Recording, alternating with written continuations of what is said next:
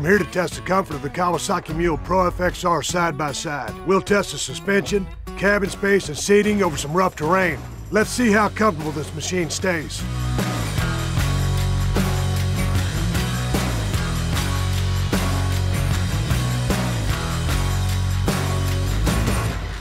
All right, the MULE Pro-FXR was riding pretty smooth out there.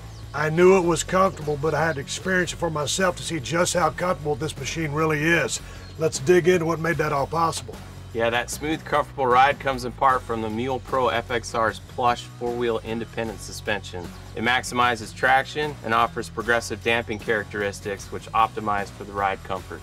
Well, there's plenty of leg and shoulder room inside the cabin, and that thick padded bench seat was nice. Very comfortable. Yeah, the bottom pad of the bench seat is contoured for extra support, while the two-tone cover adds a sporty appearance. Great ergonomics, tilt steering, and speed-sensitive electronic power steering are some of the key factors when it comes to comfort.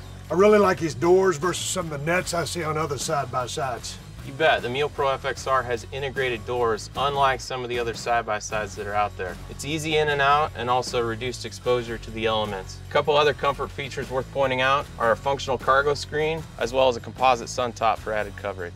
Hey, say no more. Sounds like a winner to me.